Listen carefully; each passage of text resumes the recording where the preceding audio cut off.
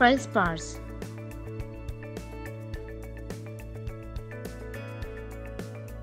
Feldspars are rarely found in sedimentary rocks.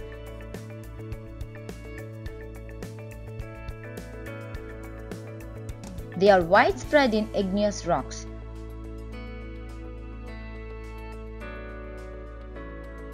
All feldspars have a hardness of about 6.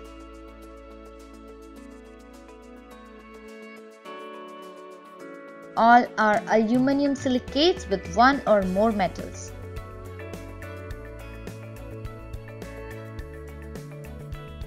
Feldspars containing more calcium are more abundant in diorites and gabbros.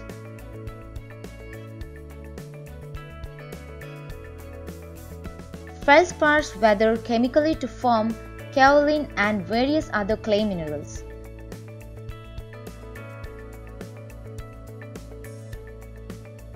Only potassium and sodium feldspar are used in ceramics.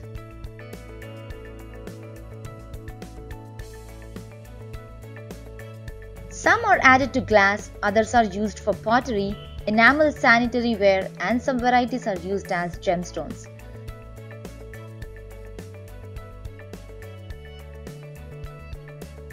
Feldspar crystals come mainly from pegmatites and some porphyries.